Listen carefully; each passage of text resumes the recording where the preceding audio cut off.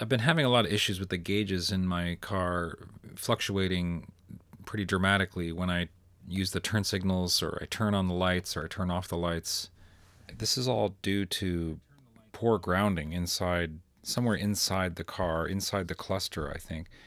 Um, it's gotten worse since I've owned the car, and usually the temperature gauge is so far off that it's pegged, um, and it would just cause me to worry that the whole car is running incredibly hot. I never knew how much gas I had. It would show that the reserve tank was on, and then but it would show that I have half a tank of gas. So I even bought a thermometer to make sure that the car wasn't overheating, which is a super handy tool to have in any case. But I had been in here before. I went after some kind of fried wiring for the turn signal indicator and resoldered that, reconnected it, kind of patched it back together.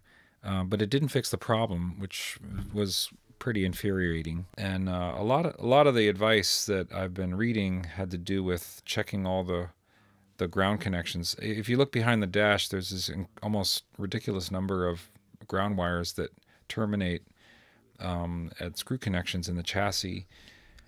I can say pretty confidently that that's has nothing to do with your instrument cluster fluctuation.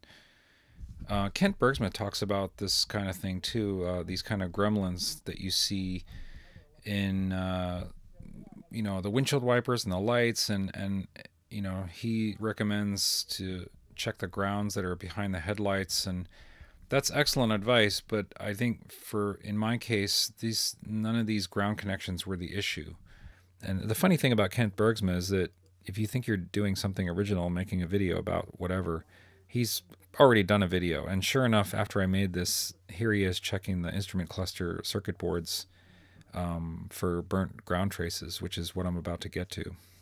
I'm not exactly sure when I started to suspect this 15-pin connector that goes into the back of the cluster, but if I took voltage measurements from pins 2 and 3, which are the feed the fuel gauge and the temperature gauge, if I turn the lights on or the turn signals on, the voltages would go all over the place. So I knew there was something going on inside that connector. So I looked up as carefully as I could the information about that pin diagram, which was specific to my car, and notated all the colors and the numbers of the pins and made some diagrams.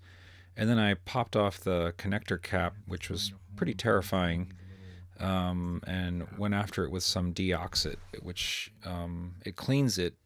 This deoxit spray, it cleans the connectors, and it also leaves this kind of lubricant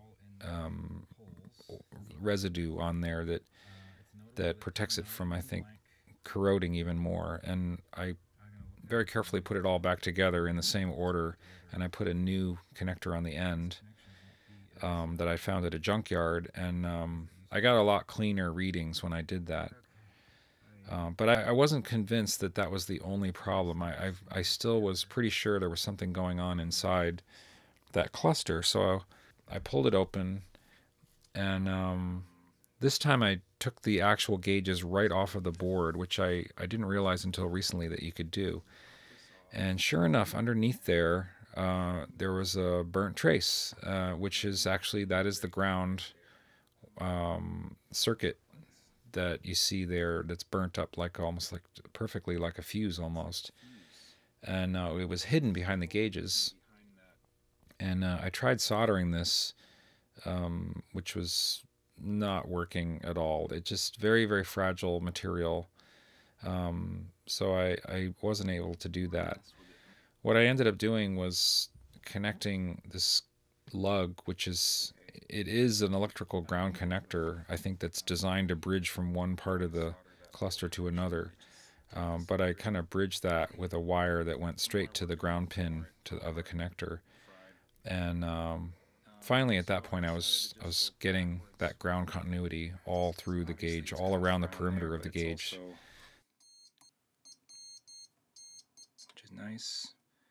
And on these pins, my first test was to put the electrical connections back and just see if I was getting the same fluctuation. And I was very happy to see that when I turned on the lights, the gauges were rock steady, and when I used the turn signal, they didn't move at all. And I was just double checking to make sure all of the pins in the connector were pointing at the right bulbs and all the myriad things that connector connects to.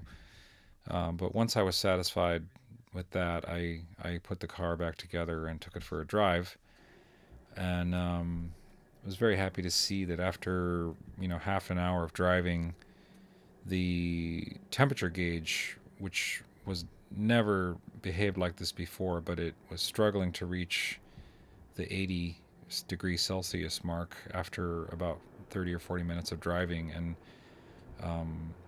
I consider that to be the middle of the range, and it was just very gratifying to finally fix that. So if you're having trouble with the grounding issues, hopefully this video is helpful to you. I know it was definitely a struggle for me, but good luck. Thanks.